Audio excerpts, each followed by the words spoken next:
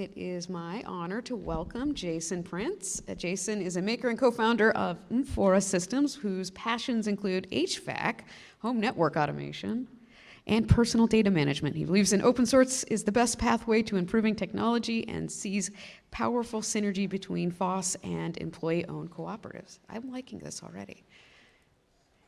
I'll hand it over to you and just click on the button for your presentation. Alrighty, thank you so much. So hello, I am Jason, and I am with Infora Systems. My background's in software and electronics.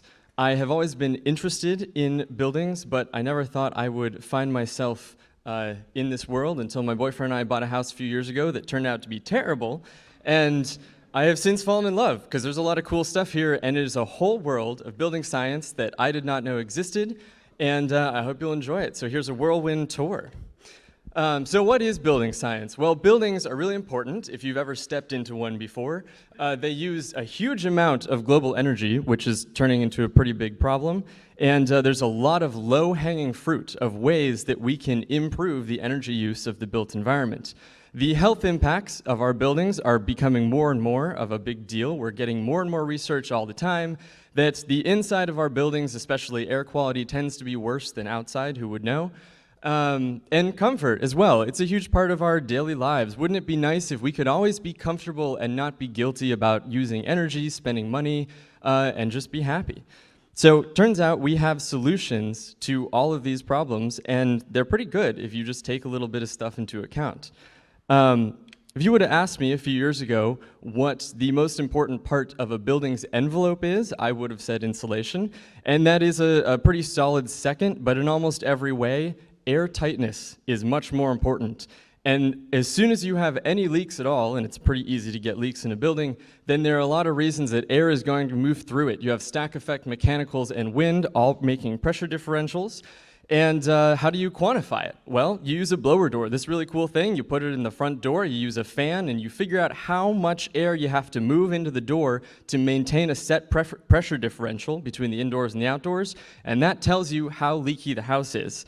It also helps you find leaks, because while you're moving all this air through, you can use a thermal camera with a temperature differential, or you can use smoke pens and find where some of these big leaks are. These ones, penetrations for electrical stuff, that makes sense, but there's a lot of other ones that you wouldn't think about.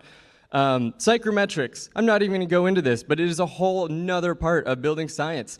This is just the relative humidity chart, but it is insane how much this explains a lot of phenomena in the world.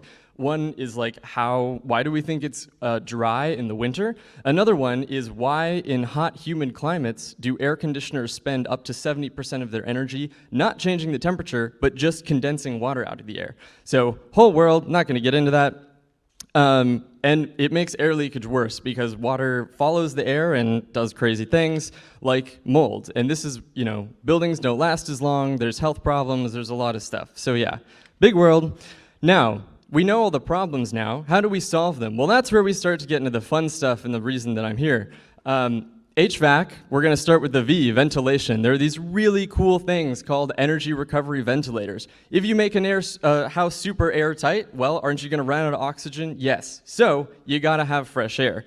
These things, they pull in air from the outdoors and they bring it indoors, and they also do the same. They take air from inside, from your bathrooms and kitchens, and take it outside. And in the middle is an energy recovery core, where those two air streams don't mix, but they can exchange heat and humidity. That helps precondition the incoming air, and you don't lose as much energy that way. Heat pumps, I'm also not going to get into them because there is a lot of stuff already out there. They're getting their time in the limelight, but all to say that they're super cool. Now, one reason that I'm here, pitch number one, is that we need a lot of people to put all this stuff into action. And there's a lot of really fun stuff to play with and cool things to do.